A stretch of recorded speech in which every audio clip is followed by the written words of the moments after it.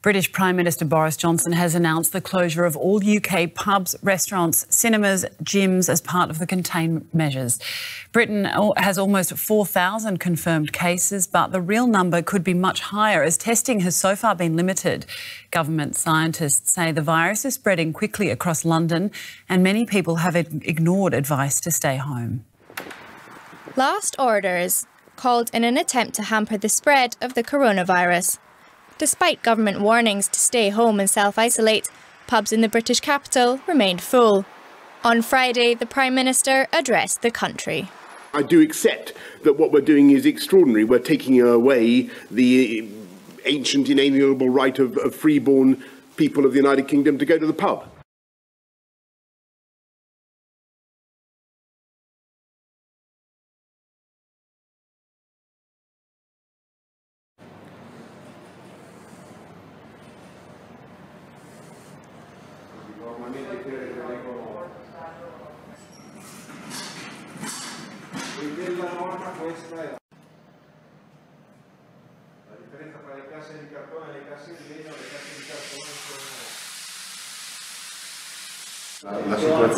Obviously, this situation creates an abnormal amount, bringing us to an emergency phase, making us very likely to halt for a few days in order to be able to recover some space. We're also forced to use our premises dedicated for the final farewell. As you can see, this farewell room has become a provisional space.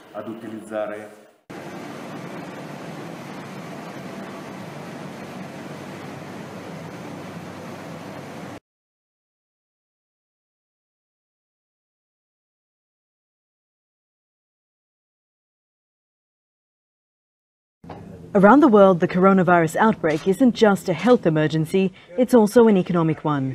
Disruptions to supply chains were a given, but such a dramatic price war on the oil market was unexpected. A falling out between Saudi Arabia and Russia sparked the sharpest one-day crash in oil prices since the Gulf War. Indonesia is one of the countries that's both an exporter and importer, and economists think it could be a challenging time for the country and its oil industry. Like almost everything in recent weeks, the slump in oil prices comes back to the coronavirus outbreak. China, the world's biggest importer of oil, was turning back tankers as its economy began to contract. Saudi Arabia called for a massive cut in production, but Russia disagreed, and in response, Riyadh ramped up production.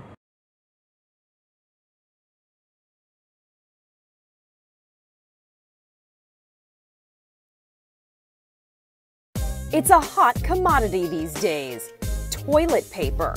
Since the coronavirus outbreak hit, people are stocking up from coast to coast, creating shortages. In North Carolina, authorities say a truck may have been stolen with 18,000 pounds of commercial toilet paper inside. The Guilford County Sheriff's Office says the shipment was lawful, but the trailer had been reported stolen when they discovered the coveted cargo in the back. At this time, the sheriff says the driver is only suspected of stealing the truck, and no arrests have been made as they continue to investigate the incident. Some stores like Costco have been limiting the amount of toilet paper customers can purchase at once.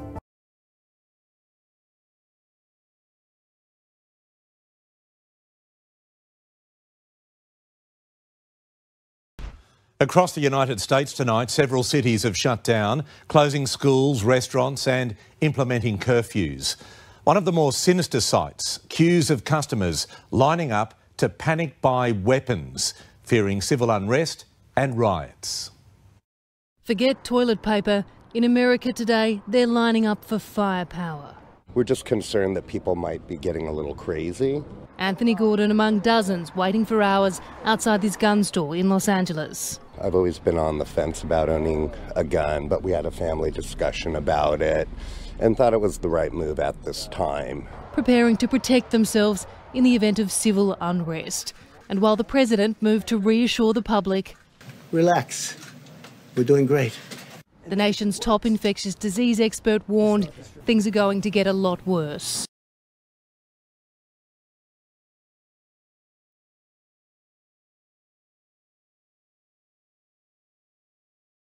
on a grim day that's seen coronavirus cases in New South Wales surge by more than 80, Australia's most iconic beach, Bondi, has been closed down.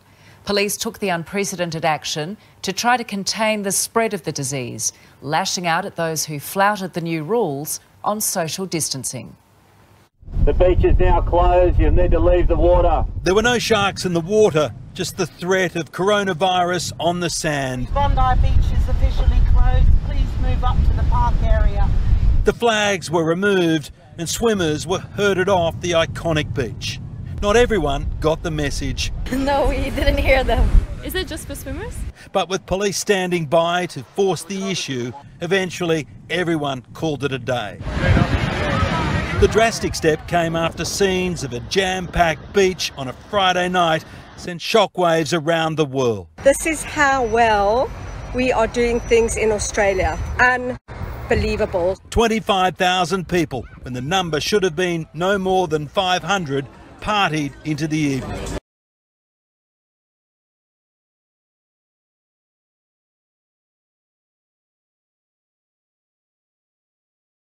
And South Korea's military says the DPRK has fired 2 unidentified projectiles off the east coast into the sea. They're presumed to be short-range ballistic missiles. Similar exercises have taken place at least twice earlier this month. On Friday, DPRK leader Kim Jong-un supervised an artillery firing competition to evaluate his country's readiness for combat. Seoul has called on Pyongyang to stop such military demonstrations, saying they're very inappropriate given the world is struggling with the COVID-19 pandemic.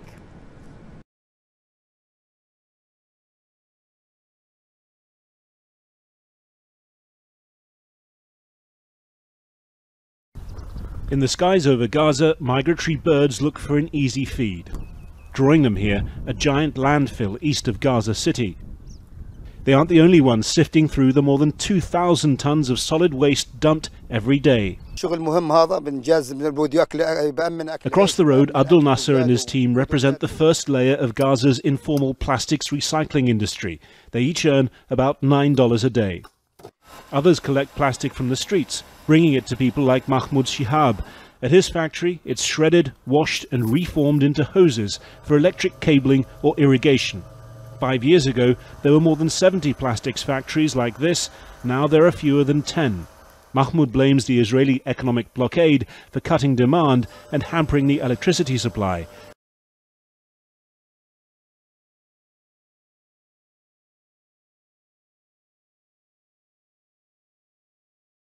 To breaking news, country music icon Kenny Rogers has died aged 81. The artist passed away surrounded by family at his home in the US from natural causes. The Rogers family has released a statement saying Kenny Rogers left an incredible mark on the history of American music. His songs have endeared music lovers and touched the lives of millions around the world.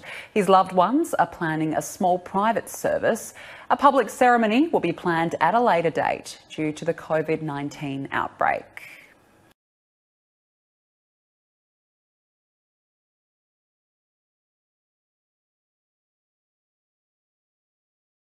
Pulling the trigger on emergency war powers. Donald Trump, the U.S. president, saying he'll put into effect an executive order he signed just days ago. The Defense Production Act will, in theory, accelerate domestic production of medical supplies, urgently needed by U.S. hospitals to fight the spread of COVID-19. The level of activation has been increased to a grade 1 level, which is the highest level. We're accelerating the use of new drug treatments. We're advancing legislation to give direct payments to hardworking families. Throughout our country, Americans from all walks of life are rallying together to defeat the unseen enemy. Trump had said he would invoke the law in, quote, a worst-case scenario. The move allowing the administration to force American manufacturers to make medical items that are in short supply, and requiring those producers to sell the goods to the government.